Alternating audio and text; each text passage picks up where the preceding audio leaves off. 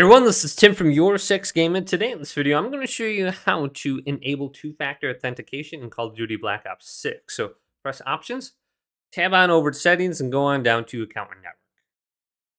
Then under here, you can see online, let's go to two-factor authentication.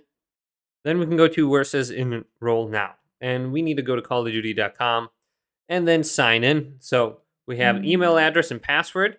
We can sign in with the PlayStation, Xbox, or like Steam accounts down here. Just type that in. Now it's a lot easier for me to just do this on computer, so I'm going to go to this, and this is callofduty.com. Just go to that, then sign in, and then click your name in the top right, and then we can go to linked accounts, and you can link your account between PlayStation, Xbox, PC very easily. And then let's go on down to where it says privacy and security on the left, and then we can go on down to two-factor authentication, and we can go to enable.